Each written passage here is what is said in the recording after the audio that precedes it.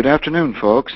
I became interested in this topic of what grant reviewers do, what they like and what they don't like some years ago when I became aware that there was very little written about who these people are, what their perspectives are, and the whole process by which proposals are evaluated and ranked and scored was not really well examined in the literature. So what I did was to interview 16 senior grant reviewers and then look at the answers. I asked them all the same questions, looked at their answers, and wrote a paper that was received quite well. So from the perspective of research administrators, my objectives with presenting this topic are as follows. Number one, I want to provide you insights into the perspectives of grant reviewers. What are their needs? What are their expectations? Who they are, their likes and dislikes, and the recommendations that they make to grant writers. Most grant reviewers are themselves good grant writers, and that's how they got themselves appointed to review panels. But my stronger interest is to help research administrators who have proposal development responsibilities to work more closely with PIs and to coach them to write more effective documents, because the style of writing that grant reviewers like is not the same style of writing that editors of professional journals like. And particularly for new investigators, young faculty, teaching them, coaching them to how to adjust their writing style to appeal to an entirely different kind of audience than they're accustomed to when they write an academic or technical paper. So let's get started with taking a look at what we can determine about the overview of the grant review processes at NSF and NIH. We're going to be looking at proposal volumes, the numbers of reviewers, and it's kind of impressive. Literally tens of thousands of people are engaged in this process each year. Take a look at the awards and success rates, and then a quick overview of the actual review process.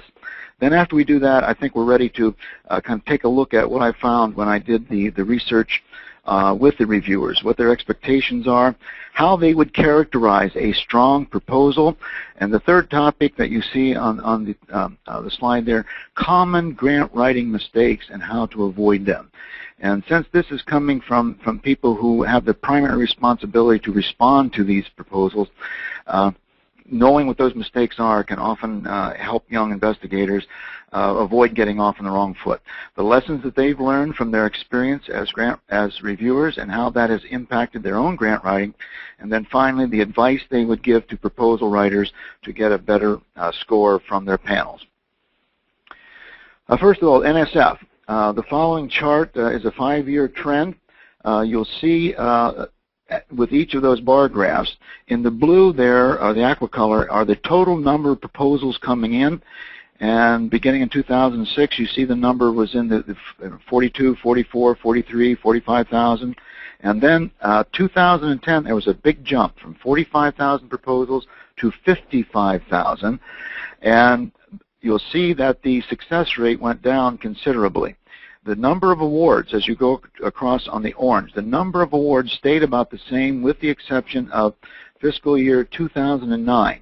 And that's when the stimulus money was added to the NSF budget, another $3 billion, and gave them approximately 50% more money to allocate.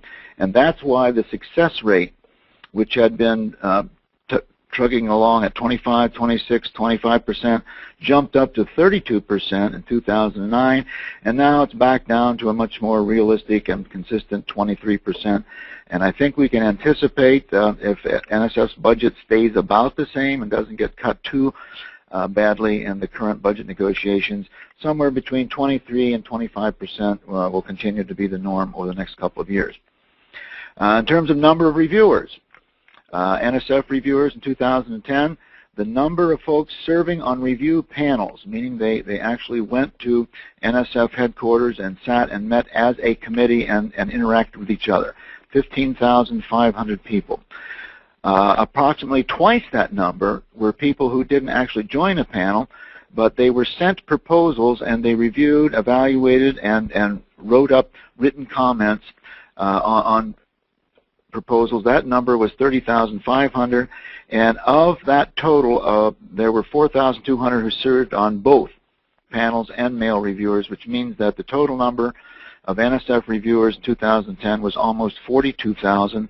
And if you look at this bottom line there, Of that 42,000, 9,400 were brand new people. So this tells you that each year NSF is looking for 8,000 to 10,000 brand new reviewers, which opens up a lot of possibilities, and I'm going to comment on that later as we move through the presentation.